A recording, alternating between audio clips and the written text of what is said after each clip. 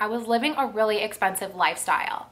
I was making good money, like I said, but because of this lifestyle creep and my expensive ass apartment, I was living paycheck to paycheck.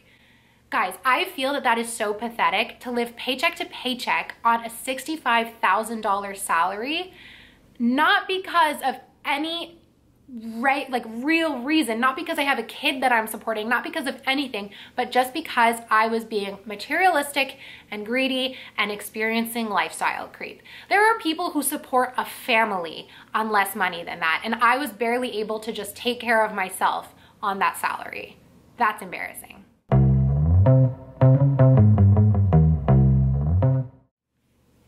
Hey everyone, and welcome back to my channel. Today's video is going to be about lifestyle creep and what to do when you get a raise or a salary increase. So I'm going to be sharing with you guys my story, my own personal experience with lifestyle creep, as well as giving you guys some tips on how to avoid it so you can stay on a healthy personal finance journey. If you're new to my channel, what's up? My name is Zoe. I'm 24. I live in Montreal and I work as a software consultant. You should totally subscribe.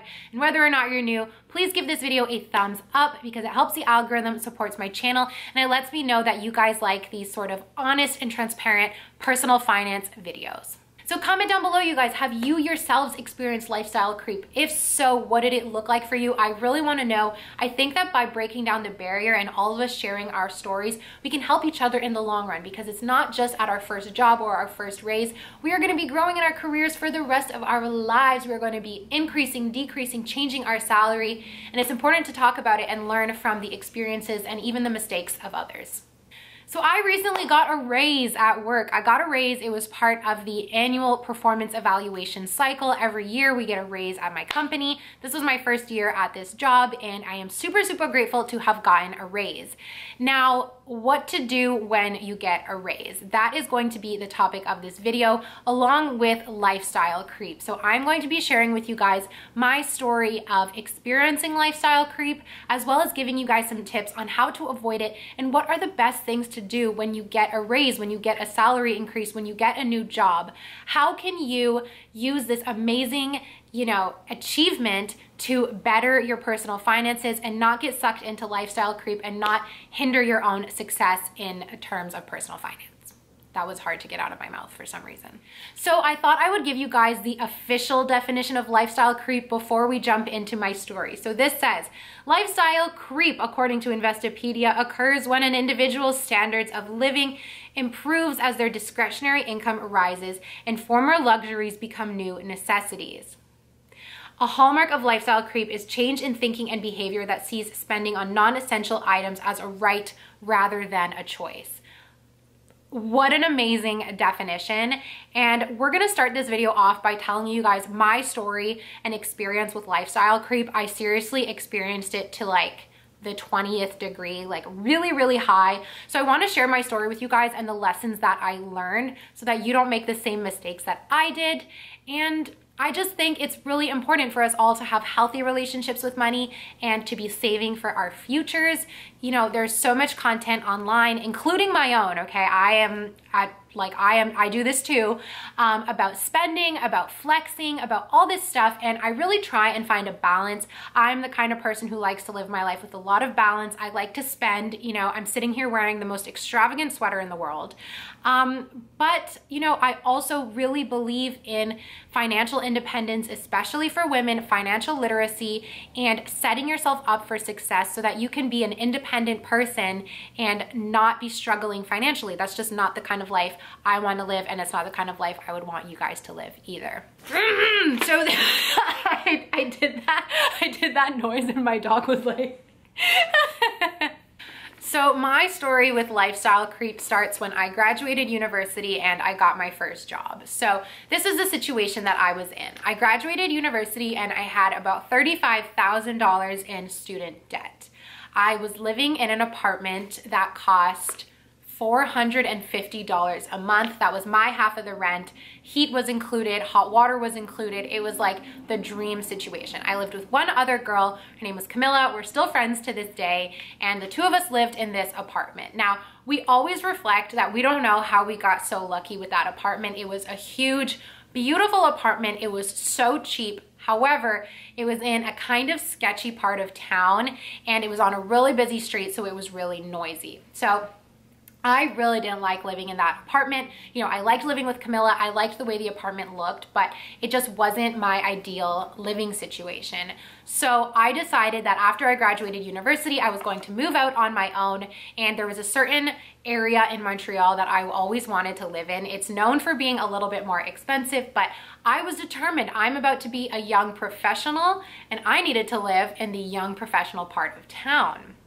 Now, that's okay. And I think that like upon reflecting, you know, it's totally fine that you want to spend your money to live in, you know, a cool part of town, a part of town that's going to make you happy. A lot of my friends live around here, and I do think that was a really good decision. Now, where perhaps the mistake was is that I moved in by myself to a very expensive apartment. I moved into a beautiful loft where I still live, and my rent costs $1,300. So I went from paying $450 a month to $1,350 a month.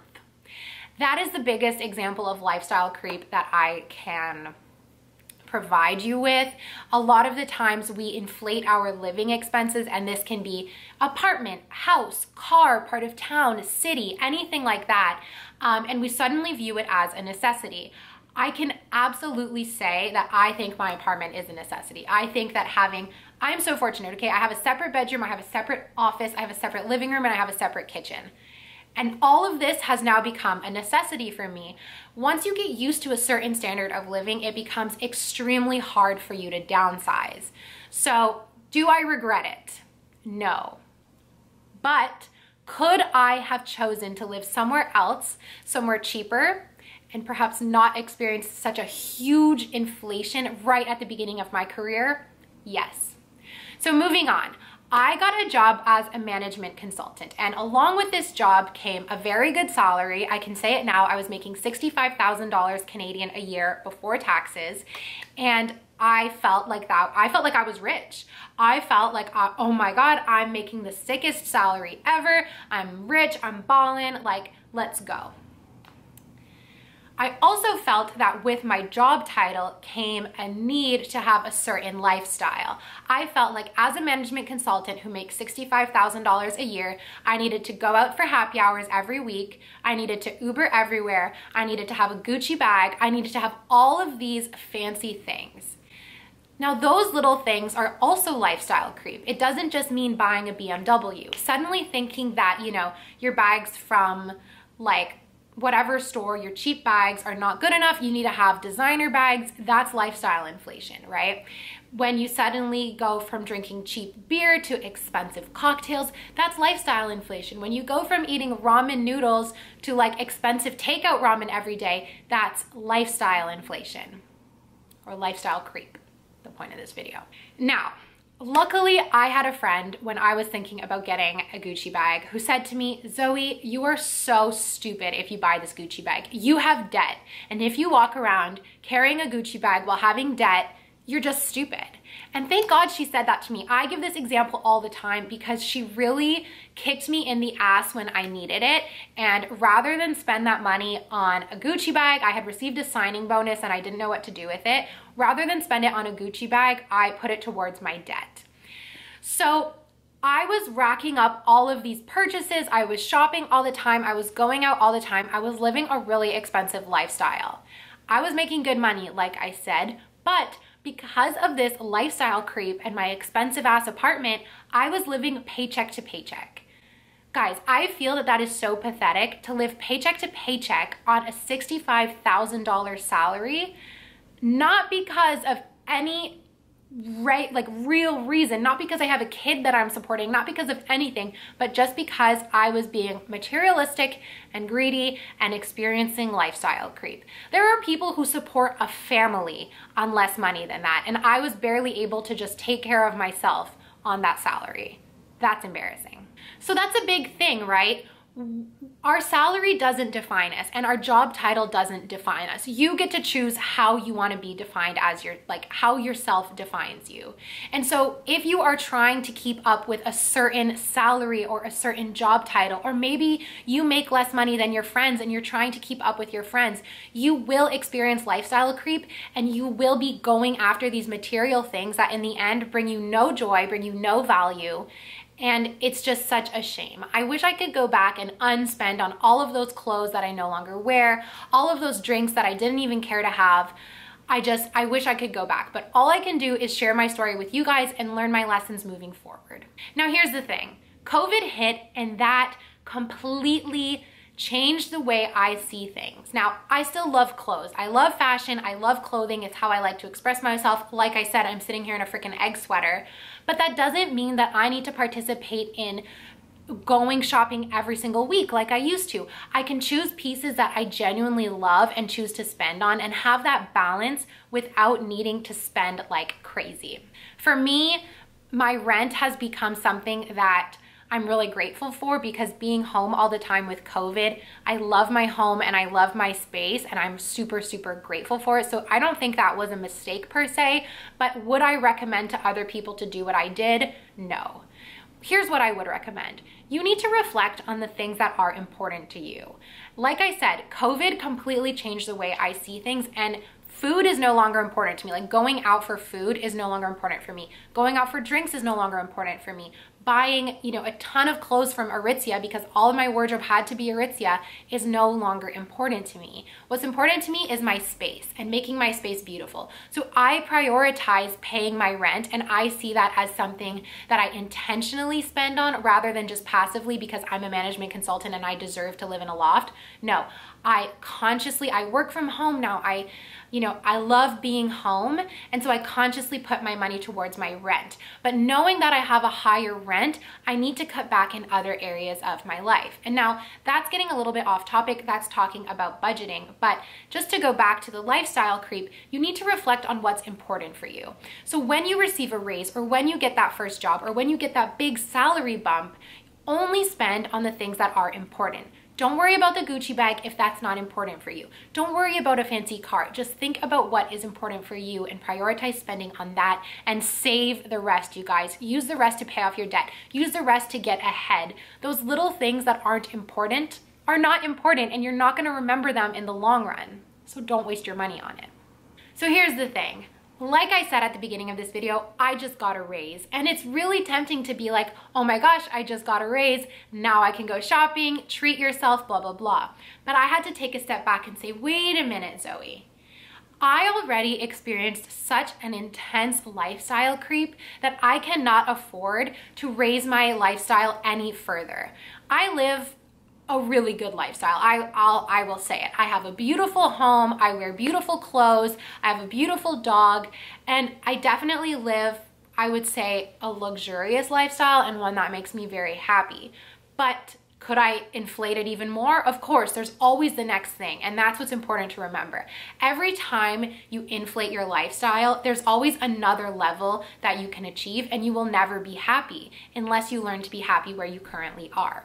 So when I got my new raise, it wasn't a ton of money by any means, but I had to remind myself, hey, you already live the lifestyle that was your goal. Don't add a new goal. Don't inflate it even more. Just stay where you are. Be grateful where you are. And I think that's so, so important. And you don't need to wait till you're at this like really awesome spot in your expensive apartment to be grateful where you are. Being grateful at the lowest cost of living that you can live happily, truly happily, and be grateful for, you will be better off. And don't go any higher than that unless you really, really value that and you really, really want that. That is, I truly believe, the key to getting ahead financially, to getting comfortable financially, is keep on raising your income, keep making more money. There is nothing wrong with making more money, but every time you make more money, save it. Save it for your goals and for the things that are really, truly important to you. So you guys, let's talk about taxes. When I got my first job and I got my offer of employment saying I was going to be making $65K, did I think about taxes? Did I budget for taxes? No, sir. No, ma'am.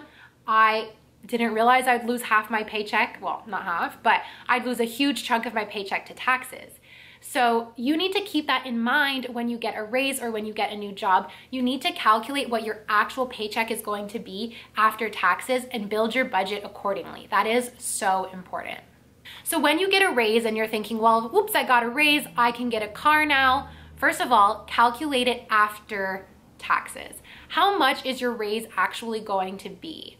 So let's say you got a $5,000 raise. That's amazing, congratulations. But at the end of the day, that's $5,000 over a year. That's not $5,000 directly in your pocket. And a lot of the times we hear these numbers and we think that that money is going directly into our pocket when it's not. It is going to be broken up over, monthly, bi-monthly, whatever your pay periods are. That's how that $5,000 is going to be broken up after taxes. So you need to keep that in mind as well before adding anything onto your life. What new number am I getting? Then think, do I really want to spend this extra $200 a month, because that's probably what it's going to come out to be? Or can I save this $200 a month and look how much money I'm going to have at the end of the year, and I'm going to be so grateful for that? I genuinely think that is the way to go. That is how I'm going to be doing it with my new raise, and that feels pretty damn good. Here's the other thing. Flex culture. It's all around us. Like I said, I even participate in it. I've got a haul that went up probably earlier this month where I got a whole bunch of clothes sent to me, and that's really, really awesome, right? And I'm so happy to be having these clothes, taking pictures in them. I'm super grateful for it. I love it. But that doesn't mean that the people watching that video need to drop everything they're doing and go buy a bunch of clothes. Sometimes we have to remember that the content we're looking at is just for fun. And it doesn't mean that just because one person has a designer bag or got a whole bunch of new clothes that we need that too. We have to remember, like I said, what is important to us, and tune out the noise and tune out the flex culture, and just, remember that we don't need to drop everything we're doing to look like this person or to act like this person or to have a lifestyle like this person. Let it be what it is, probably someone on the internet who you don't know in real life, or maybe you do, and leave it at that.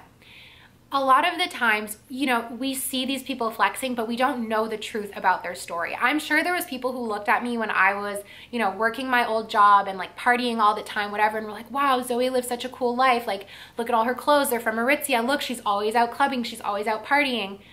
But they don't know that I'm in debt and that I'm living paycheck to paycheck.